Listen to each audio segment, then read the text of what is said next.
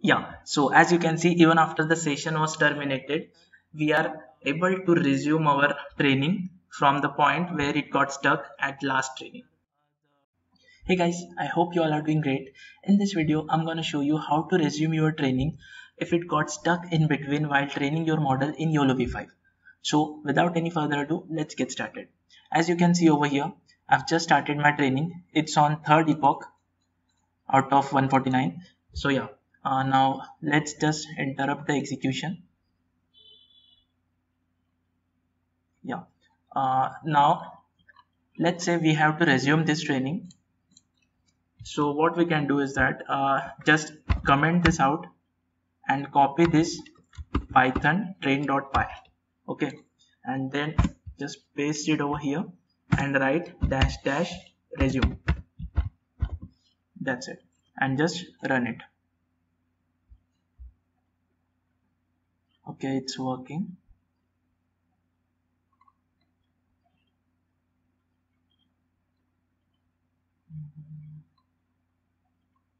Yeah, so if you remember, I've just interrupted my training from third epoch and it started from third epoch onward. So what this resume command does is that it goes inside this YOLOv5 folder, inside runs, train, exp, waits, and over here it searches for last.pt. And what this last.pt file is, whenever one epoch gets completed, for example, let's say here when this third epoch was completed, the progress that is been achieved on third epoch was stored in this file. Now if this fourth epoch will complete, as you can see it's completed. Now this fourth epoch's progress will be stored inside this last.pt. I mean, after every epoch, this file gets replaced by new last.pt, and that last.pt will be the last epoch that is over here before getting stuck. So you just have to write this resume command, or let's say if it's not working, then search for this last.pt manually and copy the path of this file. Now let's just interrupt it once again. Let's just interrupt it, and as you can see, I just interrupted it on fifth epoch. So now let's say it's not working for any reason, then search this last.pt file manually and copy the path and just paste this path over here. Okay, as you can see, content YOLOv5 runs train exp wait and then last.pt, and just run it. Okay, now you can see, yeah, it works both the way. It works in both the way, whether you write just resume or you also specified the path of that last.pt file. Okay, so as you can see, our epoch got stuck on sixth epoch and it started from sixth epoch onward. Okay, now let's say we have some connections issues. Let's say we have some connection issues or any that sort of issue, and because of which our session got interrupted. So I'll just terminate our session, factory set runtime. Now whenever our session is interrupted, this YOLOv5 folder just disappear. It's because we are using the session storage. Now if you have to retrieve your training from any point, so you have to store that YOLOv5 folder inside somewhere that you can retrieve. So instead of using the session storage, which just gets disappeared after the session gets terminated, we'll use the drive storage. Okay, we'll use the drive instead of using the session. So for that, we'll just mount our drive. After clicking on this drive button, you'll get this this block of code, and just run this block of code and connect to Google Drive. Click on the account and allow it.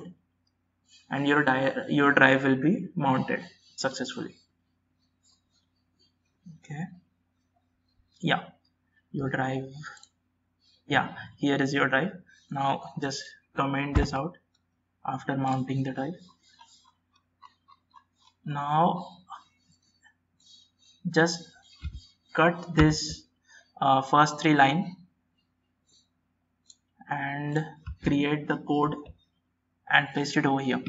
Now what we'll do is that we'll just create YOLOv5 folder inside our drive, so that whenever our session gets terminated, our YOLOv5 folder is safely stored inside our drive. It will not be disappeared, just like the session storage, which gets disappeared every time the session is terminated.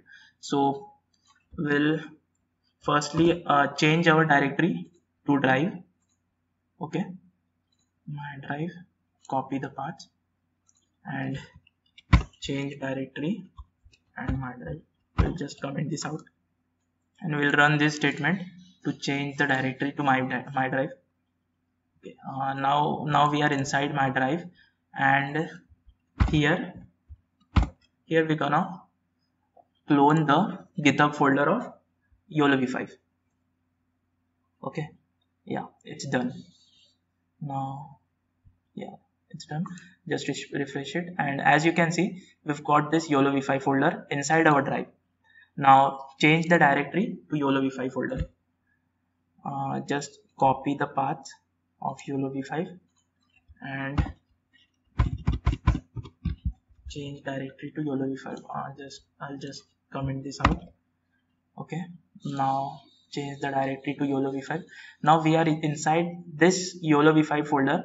So let's say if we have any connection issue or whatsoever, then the session storage will disappear, but our drive storage will be safe inside our drive. Okay, so this YOLOv5 folder will be as it is. Now as you can see, here we do not have any runs folder over here.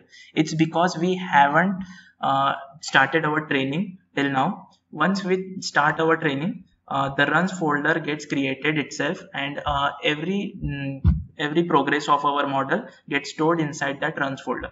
Okay, so I'll just run it real quick, run everything.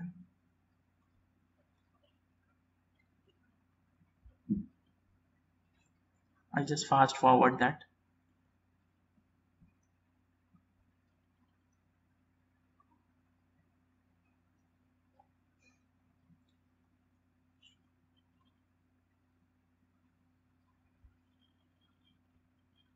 Setup is completed. Now TurboFlow, importing the database.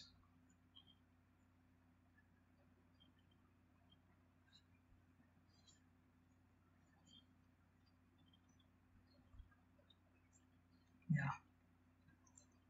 Now we'll just comment this resume part, and we'll just run the training in a normal way. Okay,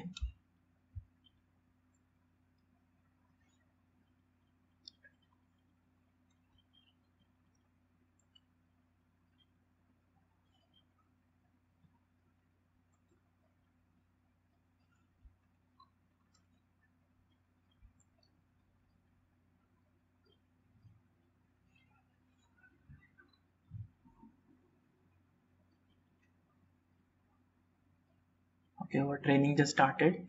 Now let's just wait till second or third epoch,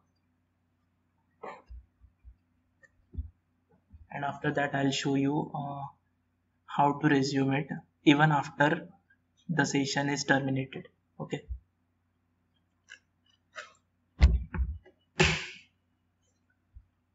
let's just wait till third epoch.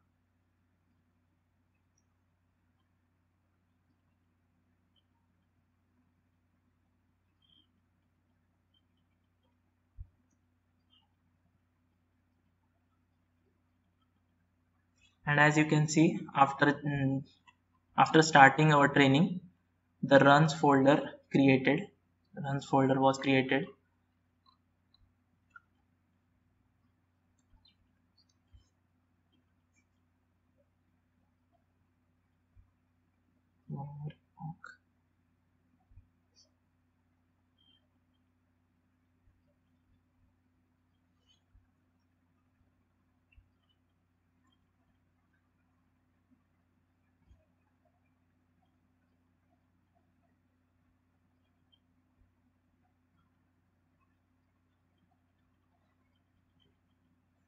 Okay, so now just remember, I'm gonna interrupt this training, and just remember that we have interrupted our training on the third epoch. Okay, so interrupt execution, or just I'll just factory reset the runtime. That will just terminate the session. And as you can see, every file over here is disappeared once again, and our training got stuck on third epoch. Now let's just mount our drive once again. Let's just reconnect and mount our drive once. Our training got stuck on third epoch. Now let's resume it. Okay, so we'll just mount our drive. Yeah, once again click over here and just run this code in order to mount our drive.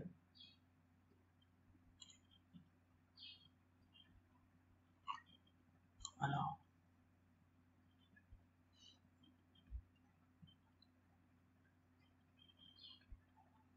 Yeah, and our drive is mounted successfully. I'll just comment this code, and now as you can see, we already have this YOLOv5 folder that we have just created in the last training. So this time we don't have to clone this GitHub YOLOv5 folder, because we've already cloned it over here, and inside it we have all our progress stored inside the weights folder inside last.pt. So yeah, we'll just change our directory to we'll just change our directory to this YOLOv5 folder. Don't forget to change your directory, because this is the most important part inside drive YOLOv5. Okay, copy the path and just paste it over here. Okay, this is the command to change the directory. I hope you all know, and just run it. Okay, now we are inside the YOLOv5 folder, and as we have terminated our session, we have to run this all over now from starting.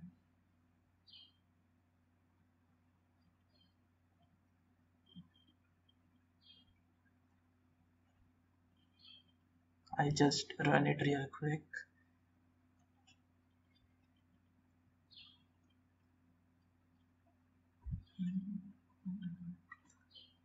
Yeah, then import the database.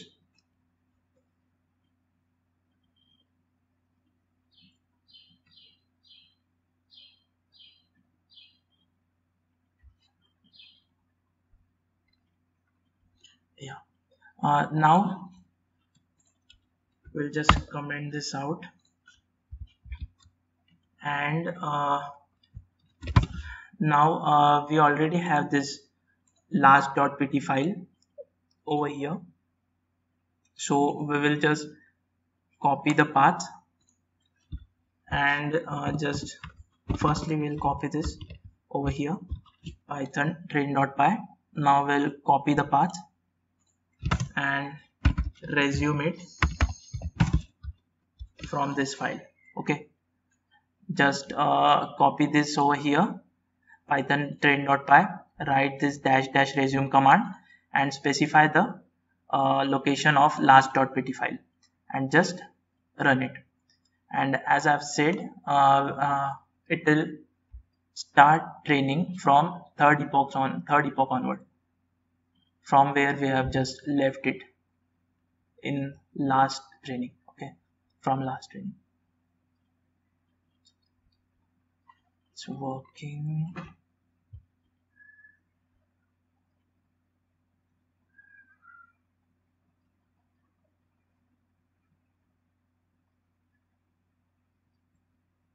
Okay.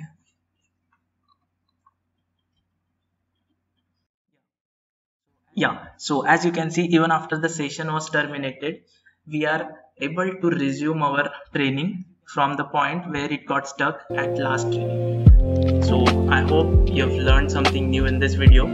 If you did, then make sure you smash that like button and don't forget to subscribe so that you'll never miss any further updates.